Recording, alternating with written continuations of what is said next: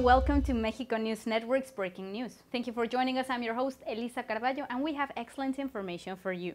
Mexico News Network is your #1 source for reliable information on business and investments in the Americas, stock markets and bonds, and also corporate information on Mexico. So why not browse through our website for more on www.mexiconewsnetwork.com, our digital content platform.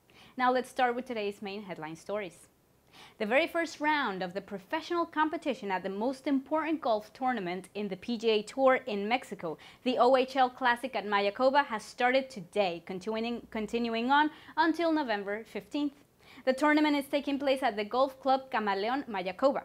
This year's tournament will have a significant number of national and international golfers participating during these days, having the gorgeous Mexican Caribbean as its main setting.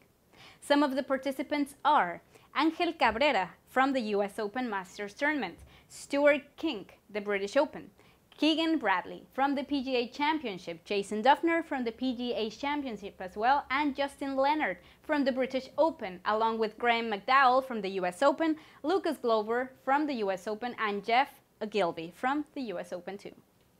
7 out of the 8 tournament champions return for this year's event. These are Fred Funk from the year 2007, Mark Wilson from the year 2009, Cameron Beckman from the year 2010, Johnson Wagner from 2011, John Hugh from the year 2012, Harris English from 2013, and Charlie Hoffman, champion of the 2014.